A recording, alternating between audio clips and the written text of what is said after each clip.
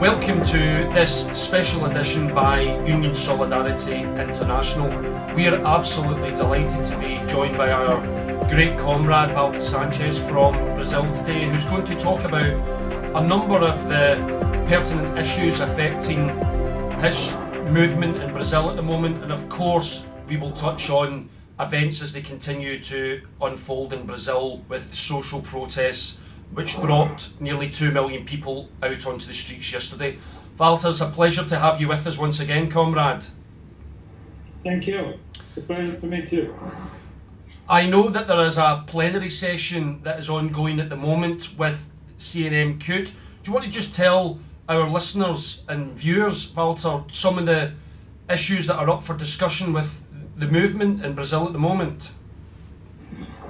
Well, the plenary session is like a small congress from our national union and our national confederation of our system.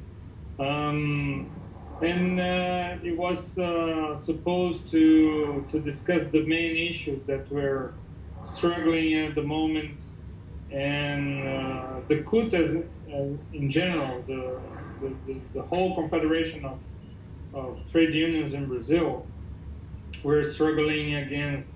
There is a project in the Congress about outsourcing that is very dangerous for workers' organizations. So it's something that we are fighting for. The reduction of work time. There's also some projects in the Congress dealing with this issue, and some things about a project that we want to set back about the pensions. It's called fator previdenciário. It's like a reduction factor that was issued in the pensions of all workers about 15 years ago in the previous government. So that's something that we are also struggling.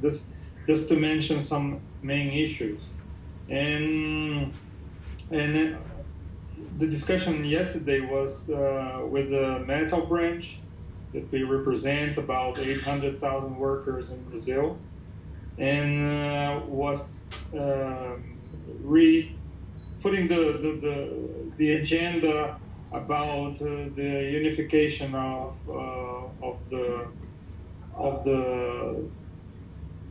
the campaigns that we call contract negotiations, because we have in different times of the year negotiations are made, and in the states we don't have any national negotiation system. That's what we struggle for.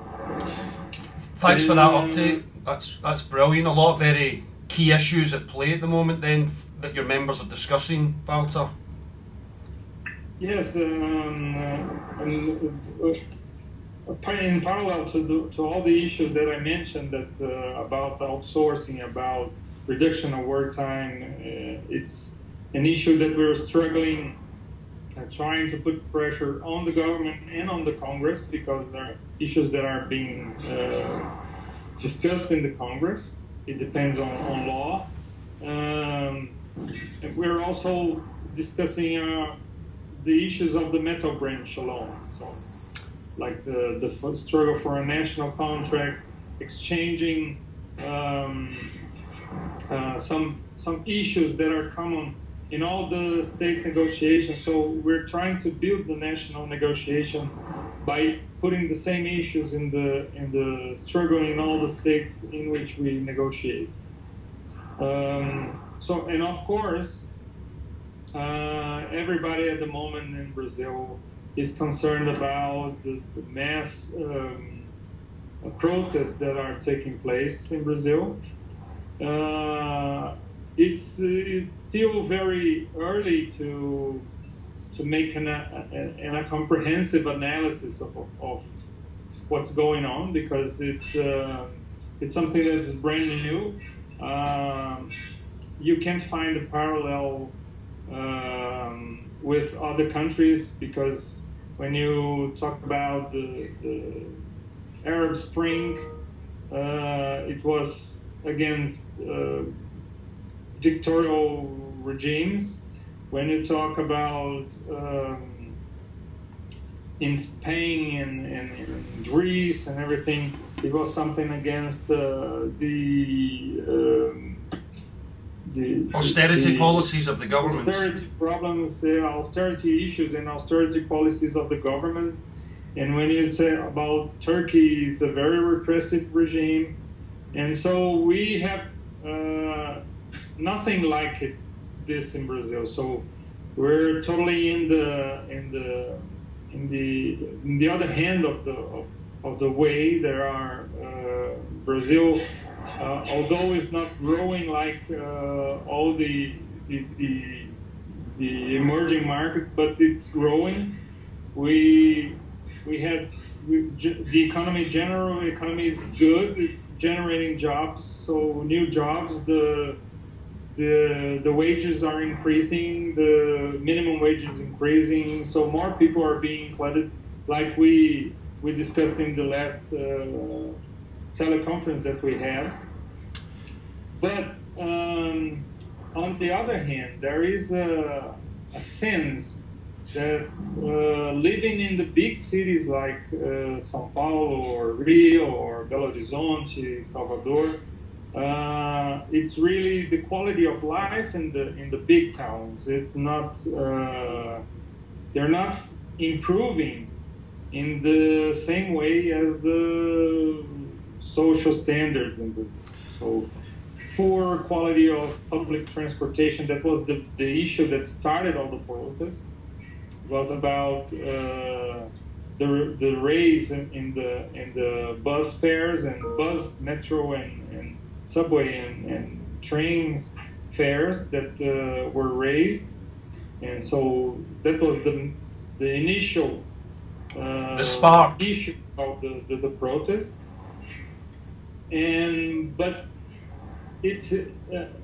there was a reaction about the policy. There was a very violent reaction and police brutality in São Paulo last Thursday, last week, and that was kind of a spark that made it all blow. Yeah, and so people reacted as well as the repression that took place. Yeah, Valter, you're absolutely right. In our previous conversations, we've spoken about the massive progress that has been made in Brazil, the tens of millions of people that have been lifted out of poverty, particularly with the policies of President Lula that have been carried on.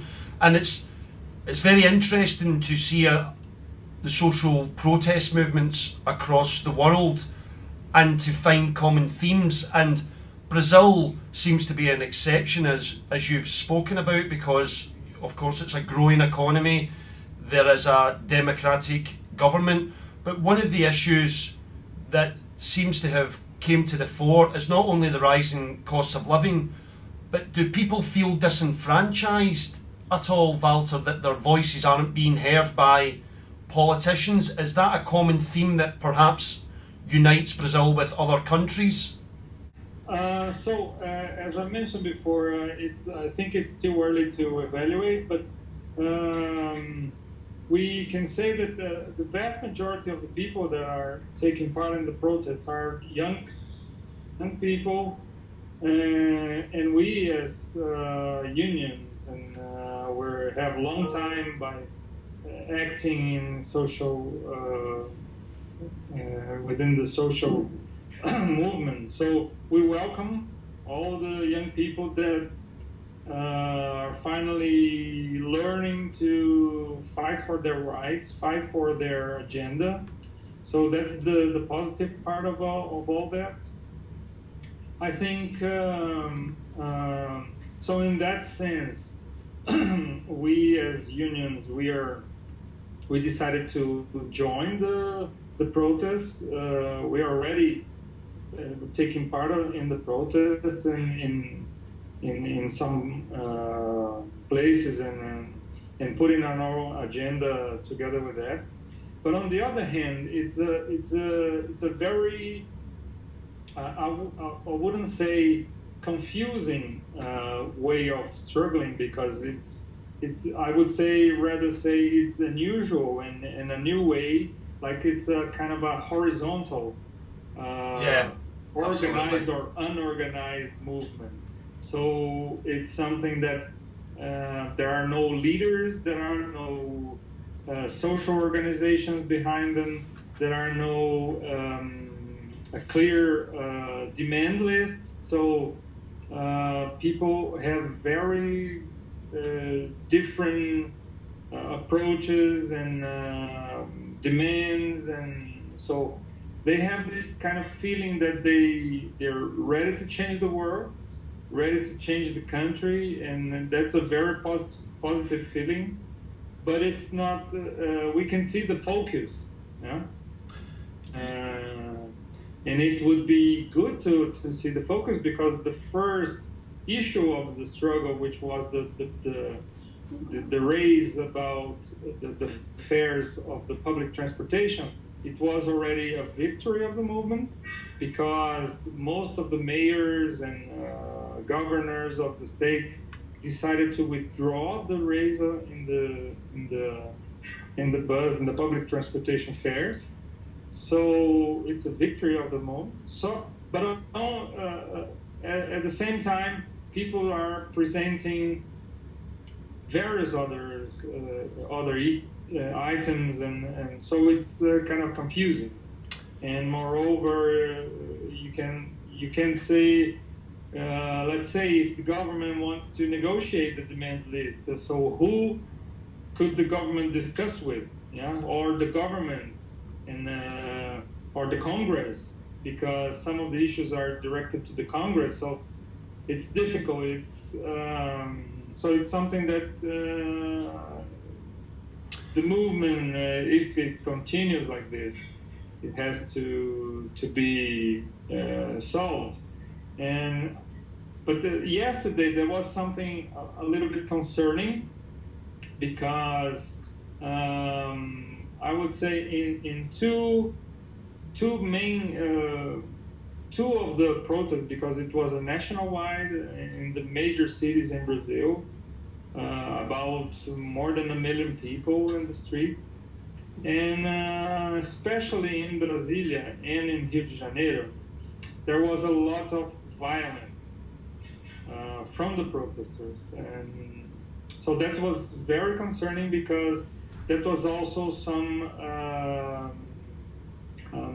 kind of a, we saw lots of people in a Nazi style taking part in the protests and creating problem with the leftists, like unionists or parties, left parties, flags, and so some right wing that are within the movement, and some infiltration. That is something that we should take care, because it's being very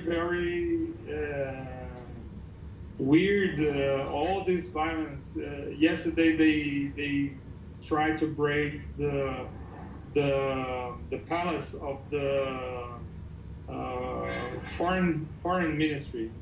So, and it's a very strange, because the foreign ministry has nothing to do with all those the issues that are, lots of them, that are very diffuse and very comprehensive agenda, and has nothing to do with it. So it's still something to that we are very concerning about, this right-wing orientation. And if you see that it's a very horizontal, young people with low experience about struggling, so it's something a little bit concerning.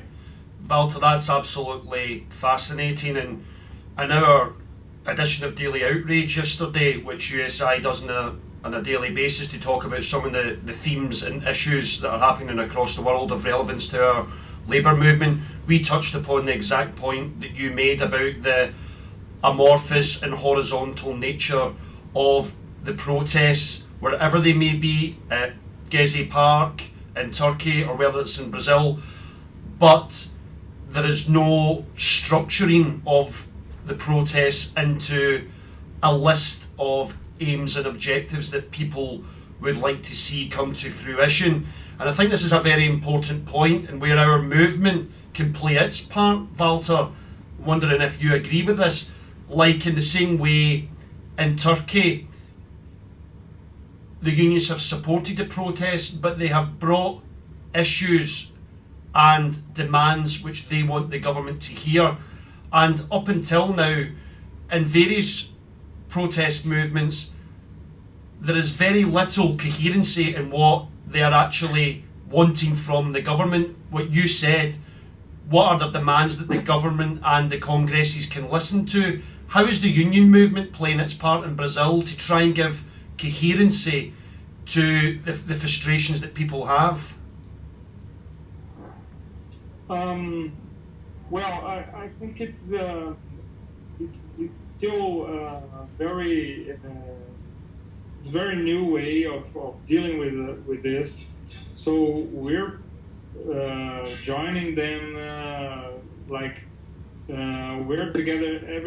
Everybody says about there are some issues about discussions that are ongoing on the Congress. There are issues about, for example, there is a part of the people which are not in favor about all the investment that was made to hold the World Cup in Brazil, and now we're in the Confederations Cup that is taking place at the moment.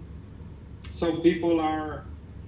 They say that it's not worth it, it's not valid, and even if we are like the country of the football, but even though there are lots of people which are, they say that the government should rather put the money in public health and public education and transportation and so on. But most of the investment that was made was about the public urban mobility. So, so there are some contradictions which we have to wait and see. But at the moment, because of the violent protest that happened yesterday, I think it's time for the governments to have a say, because so far most of them, except for them that were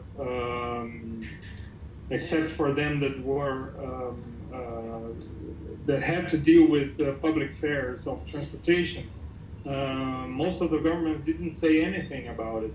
So President Dilma told that she was in favor of people fighting for their rights. That's something that is like her history of life. Absolutely.